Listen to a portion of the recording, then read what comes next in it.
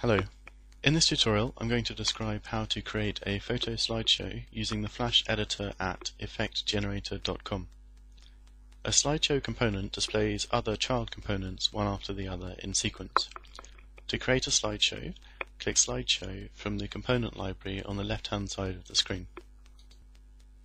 You can then select other components to add to the slideshow in turn. For example, I'll add text and then some images.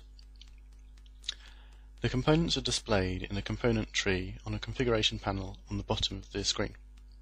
You can select each component in turn to configure it using configuration options on the right. For example, we can change the text to read "Welcome." You can upload images by selecting Upload from the image configuration and selecting files from your file system. More than one file at a time is possible. These files are then uploaded and resized. We can now configure various parameters for the slideshow.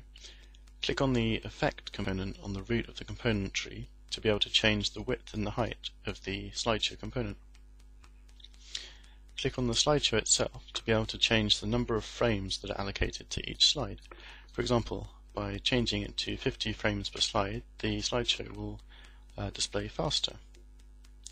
You can also select components within the slideshow and change the duration parameter on the effect pane to be able to change the duration for which that particular slide occurs.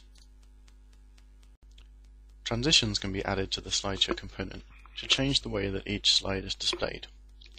To add a transition, first select the slideshow component and then go to the Animations tab on the left-hand side of the screen. Display transitions occur each time a component is made visible in the slideshow.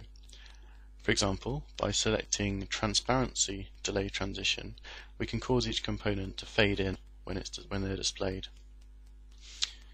By clicking on the effect within the Effects box on the configuration pane, you can change various parameters. For example, how long the fade lasts. We can introduce a fast fade, reducing the number of frames that the fade takes. We can add the Scale Up transition to introduce a slow zoom for each component. By changing the start value to the default value of a component 1 and the end value of the transition to a number slightly greater than 1, and then using a large frame value, we can introduce a slow zooming effect as displayed in the preview pane. Hide transitions occur when a component is finished displaying.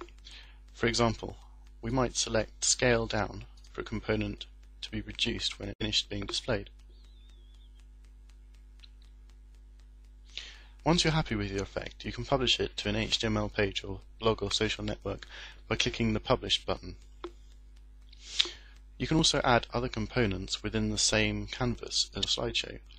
For example, if we go to the Templates directory of the Effects Builder, then under Effects you could, for example, add a snow effect.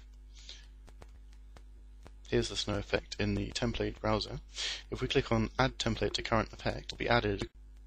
The snow effect has been added as a new canvas within the component tree, but it's underneath photos being displayed by our slideshow. To put it on top of the slideshow, drag the canvas above the show.